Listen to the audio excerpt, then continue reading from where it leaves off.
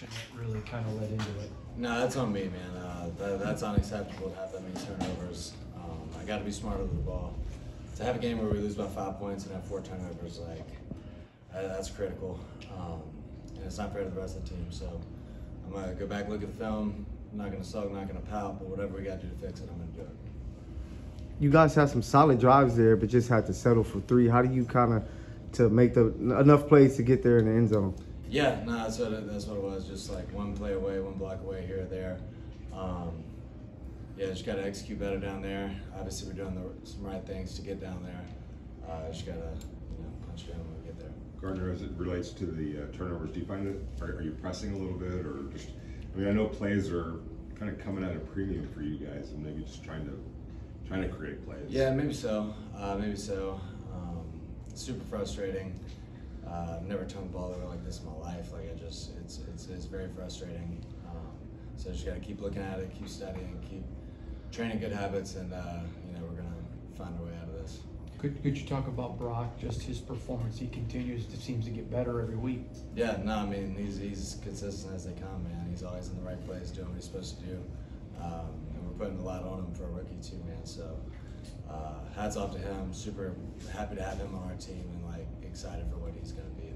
Is it frustrating? It looked like you're going for it on 4th and 4, but then another pre-snap. Does that get frustrating? Those kind of penalties more so than down the field while the play's going. Oh yeah, no, absolutely. I mean, you kind of got like your effort penalties, the holding and stuff like that. Like those happen, and then you got like the mental penalties, which I had one today. Like, those are some drive killers, and yeah, just refocusing and figuring out what we got to do to stop that. Gardner, you mentioned you haven't really turned the ball over like this before in your career. Have you been able to, whether it's watching tape or self-reflecting, to identify kind of the primary reasons that's been happening so much?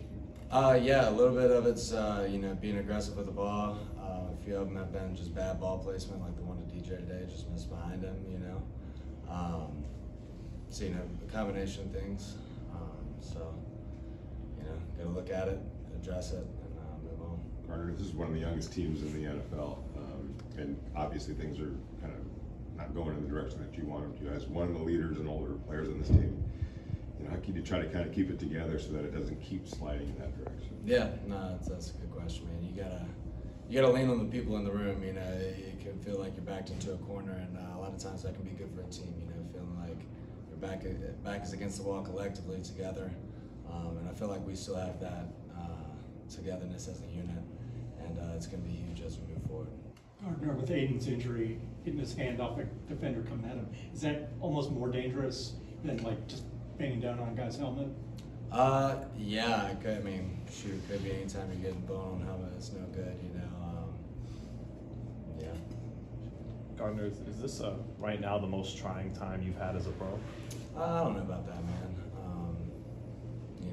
Certainly some adversity. Been there before.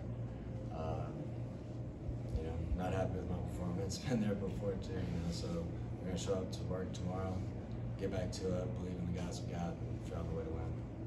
How's that? Thank you. Thank you. Thanks,